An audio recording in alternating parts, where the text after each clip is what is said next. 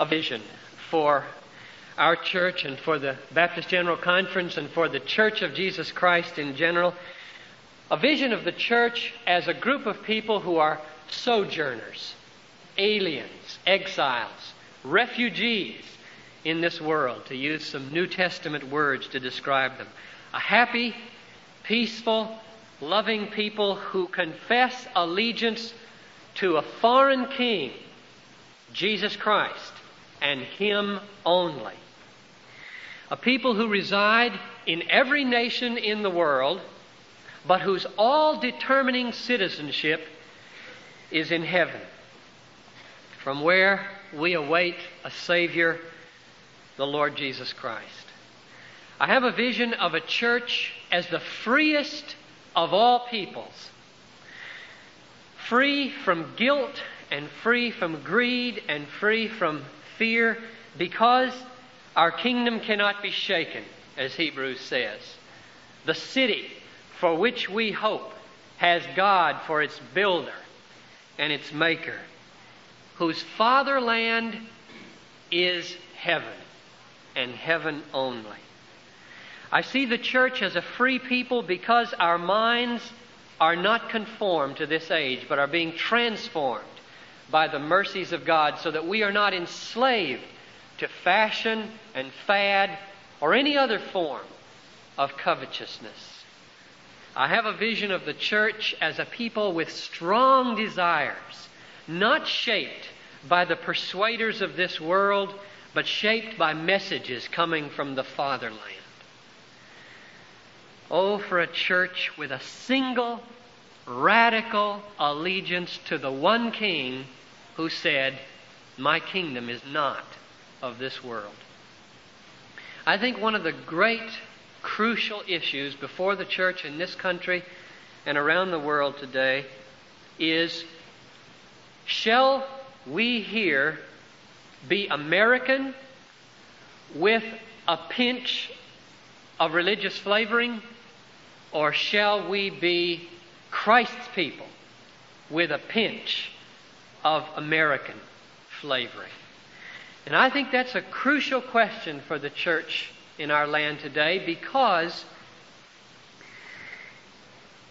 there are a lot of people who have not seriously asked themselves this question: am I more American than I am Christian?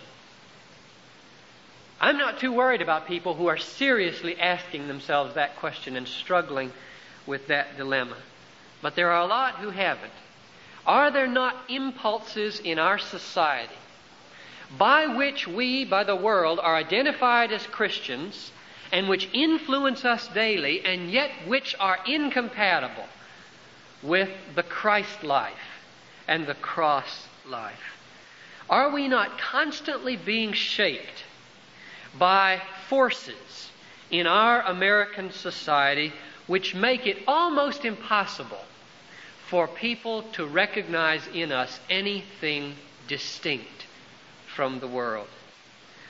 I think if we're going to appear as aliens and exiles in the world and in America, we're going to have to go back and renew our original declaration by which we became Christians, namely, Jesus is Lord. And we're going to have to wake up to the fact, or remind ourselves of something that we've already been awakened to, namely that this is a cultural and a political statement, not just a private and individual statement. It is a radical declaration of independence from our culture and a radical declaration of allegiance to one King, a foreign King, Jesus Christ the Lord. And therefore, the point of my message today is to call us as a congregation of Americans to have our allegiance and to submit to Christ only as King, and whatever other submission that we may give to men, to give it within the limits of the Lordship of Christ, and to give it for His sake only. That's the main point. And the text that I want us to focus on is Romans 13, verses 1 to 7. So if you have your Bibles or want to use one in the pew, turn with me to Romans 13, verses 1 to 7. This text really concerns me. It is a problematical text. And I think you'll see why if you look at it closely. It has been used, for example, to justify unseemly conformity to the status quo both in this country and abroad. It was used to keep the church docile to the Nazi regime in Germany in the Second World War, and it has been used to impede the efforts in this country of those who have worked for equal rights for all races. And I want us to look closely to see what Paul is really teaching here, to see whether those uses are really abuses of this text. Let every person be subject to the governing authorities. For there is no authority except from God, and those that exist have been instituted by God. Therefore, he who resists the authorities resists what God has appointed, and those who resist will incur judgment. For rulers are not a terror to good conduct, but to bad. Would you have no fear of him who is in authority? Then do what is good, and you will receive his approval, for he is God's servant for your good. But if you do wrong, be afraid, for he does not bear the sword in vain. He is the servant of God to execute his wrath on the wrongdoer. Therefore, summing up, one must be subject not only to avoid wrath, but also for the sake of conscience. We'll stop there. I think that's the end of the argument. Then he gives some examples about taxation and so on. The argument has three main steps. Step 1 is found in the second half of verse 1. All governing authority has been ordained and instituted by God. That's the basic premise of everything Paul has to say here. Step 2 in the argument is found in verse 2. Therefore, if you resist this God-ordained government, you find yourself resisting God, and you're going to incur wrath. In other words, you run into two things. You're going to have a bad conscience because you know you're opposing God, and you're going to get zapped because the government will not tolerate that kind of opposition. You will be punished. And then the third stage in the argument is stated in verse 1. It's also stated in verse 5. Therefore, to avoid a bad conscience and to avoid incurring the wrath of the government, be subject to the governing authorities. That's the main argument. It's very simple. I believe that all Scripture is inspired by God, is profitable for instruction, for reproof, for correction, for training in righteousness, that the man of God might be fully equipped, complete, and equipped for every good work. And that includes this text. The problem is, there are lots of other texts in the Bible that don't fit very easily with this seemingly simple call to be subject to whatever government exists. And those texts, too, we confess to be inspired by God and profitable for instruction. So if we want to honor the whole Bible as God's Word, we have to ask the question, how do they fit together? And that's what I want to do. There is a long tradition, a respected tradition in biblical history of civil disobedience. And it starts in Exodus chapter 1. You remember this story, probably. The Israelites had lived now for going on 4 centuries in Egypt. They had multiplied and become a great people. They were under the authority of the pharaohs. Pharaohs had come and gone. Now a king ruled which was nervous. These Israelites are multiplying too fast. They're going to take us over. There are too many of them. We must somehow get some birth control here. And the way he decides to get birth control is to kill all the boy babies. So he tells the Hebrew midwives, every time a boy is born to the Israelites, kill it. And if a girl is born, that's okay. The Hebrew midwives, it says, in verse 17 of Exodus 1, feared God and did not do as the king of Egypt commanded them, but let the male children live. And then verse 20 adds, so God dealt well with the midwives, and the people multiplied and grew strong. And because the midwives feared God, He gave them families. Seems to me very clear that these women were not subject to the governing authorities in Egypt under whom they lived. In fact, they saw the command of the king not as an expression of the command of God who had ordained the authority, but as in conflict with the command of God. And therefore they disobeyed the king, obeyed God, and God approved and gave them families. Two other instances are found in the book of Daniel. You remember both of these stories. They're even more familiar. King Nebuchadnezzar, not a good king, but king nevertheless, made a royal decree over all those under his authority. The decree was that if you hear the music of the sackbut and the lyre, you must bow down to this golden image that I have placed up here on the land. And of course, Shadrach, Meshach, and Abednego would not do it. So he throws them into the fiery furnace. And God saves them because He approved of their disobedience of the king's decree. And He brings them out. And there's a conversion. And the king declares a new edict that his God is not God and that the God of Shadrach, Meshach, and Abednego is God. Then in chapter 6 of Daniel, Darius, another king over that empire, establishes an edict. For 30 days, no one shall make any petition to a man or a god, but only to me. Daniel, the way the text puts this is so interesting. It says in chapter 6, verse 10, when Daniel knew that the document had been signed, he went to his house where there were windows in his upper chamber toward Jerusalem, and he got down on his knees 3 times a day and prayed and gave thanks before his God as he had done previously. The way the text is stated is to show how blatantly he was going to defy this decree that Darius had stated. And so he gets thrown to the lions.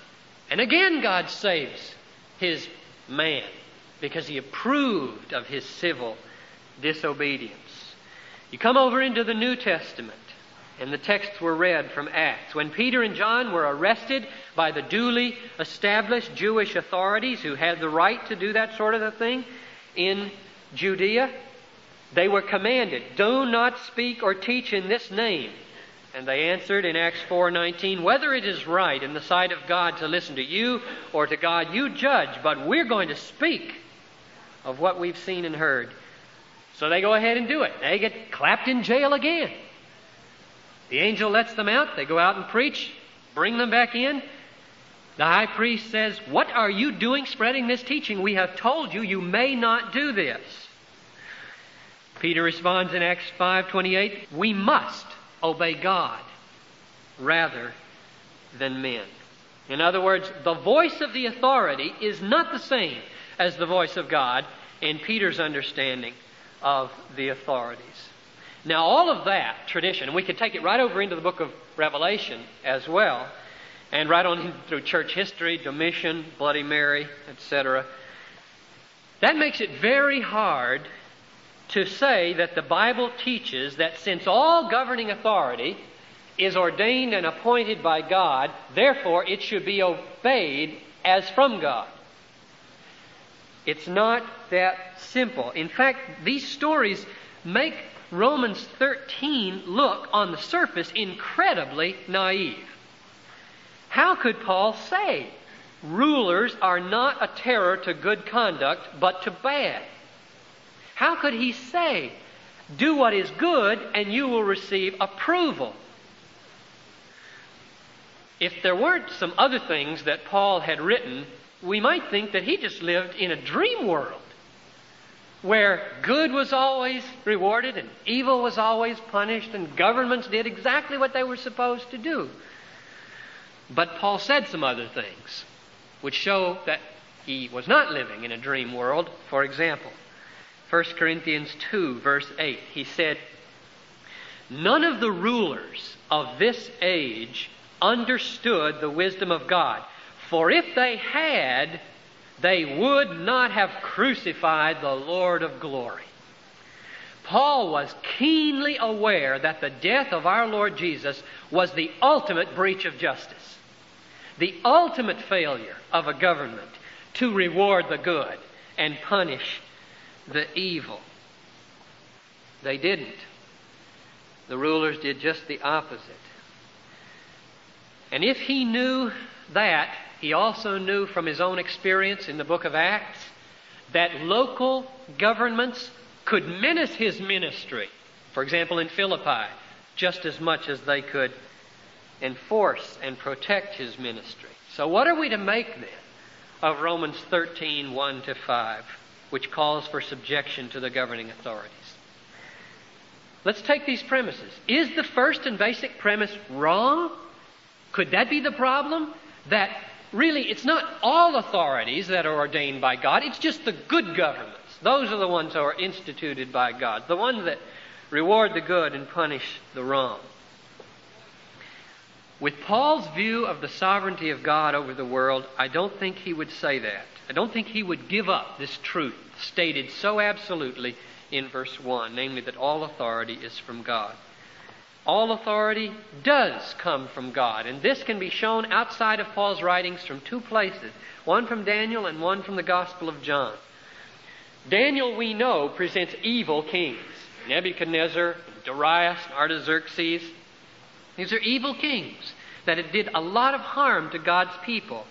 And yet, listen to what Daniel says. He confesses in chapter 2, verse 21, it is God who removes kings and sets kings up.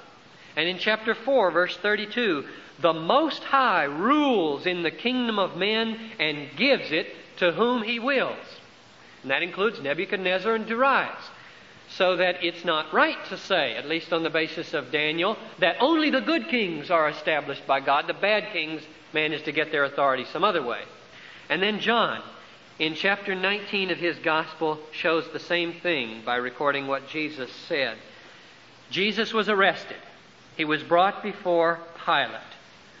Pilate had authority in Judea. He was using it wrongly.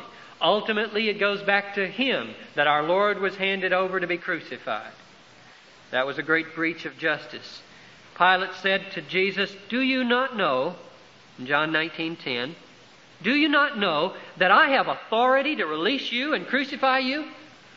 And Jesus answered, "You would have no authority at all unless it had been given to you from above."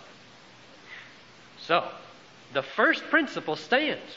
All authority, the worst to the best, is ordained and established by God. No king in this world can say arrogantly, "I have my authority by my own power and my own right." He must humbly confess, "I have reached this place only because of God's sovereign, providential guidance of history." So what are we going to say then about Romans 13, 1-5? The verse that needs to be qualified, and I think Paul wants to be qualified, though he doesn't make it explicit, is verse 3.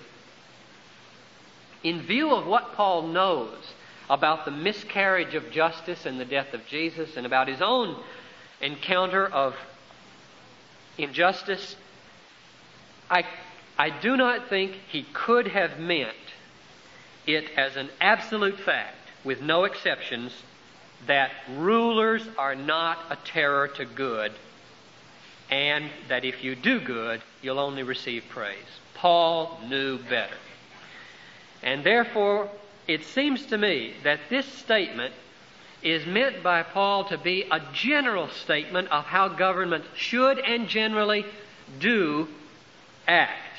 It's not an absolute statement of the way governments always act. It seems that Paul simply does not have in view the problem of evil governments. He doesn't even raise that problem here, which is what creates the problem for us. He's simply not talking about the problem of when governments abuse their God-ordained right of authority. He seems to have in view instead relatively good governments that do, in general, reward the good and punish the evil. Now, if that's correct, if Paul would allow that qualification of verse 3, then no longer can we say that it's an absolute statement that we should always be subject to the governing authorities. Because if verse 3 is qualified, then the ground of the command be subject is qualified. And we have to ask, what sort of government, what sort of law, what sort of edict shall we obey and shall we not?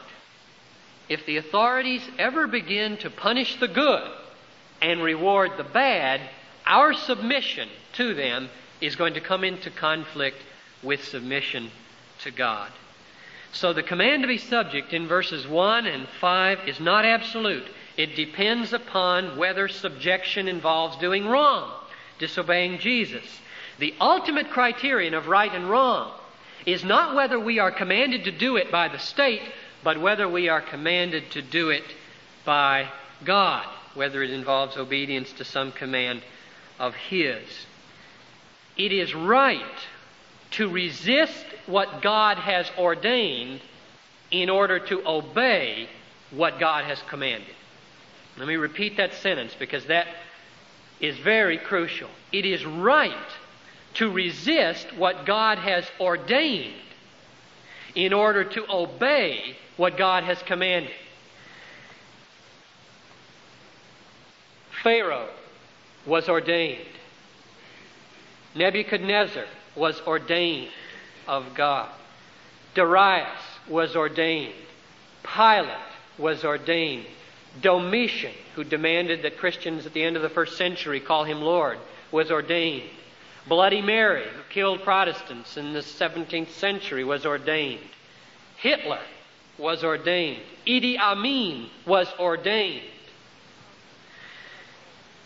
But not to be obeyed. It seems to me that probably the best way to handle the fact that God rules in history and allows such men to find their way to power is that we are being tested. Just in the same way that in Deuteronomy 13, He allows false prophets to come, that you may be tested.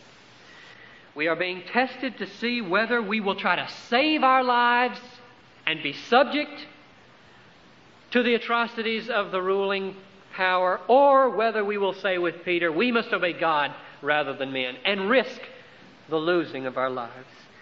So when verse 5 says we are to be subject in order to avoid wrath, it means the wrath that comes upon evil, not the wrath that may come upon good. 1 Peter puts it like this. Peter is a little more explicit than Paul. In 1 Peter 4:15, it says, "Let none of you suffer as a murderer, a thief, a wrongdoer, or a mischief maker." That's the same thing Paul was saying. Do good and you won't suffer. In general, governments don't punish those who don't murder, don't take what doesn't belong to them, don't do wrong, etc. But then he goes on and says, "Yet, if one suffers as a Christian, let him not be ashamed, but under that name let him glorify God." In other words, strive to avoid incurring the wrath of a government by doing wrong, but if you incur the wrath of a government because you do right, don't have a bad conscience, but glorify God. So we can sum up what we've said in 3 statements. 1, all authority is indeed ordained and instituted by God. Nevertheless, 2, rulers and governments are sometimes good, sometimes bad.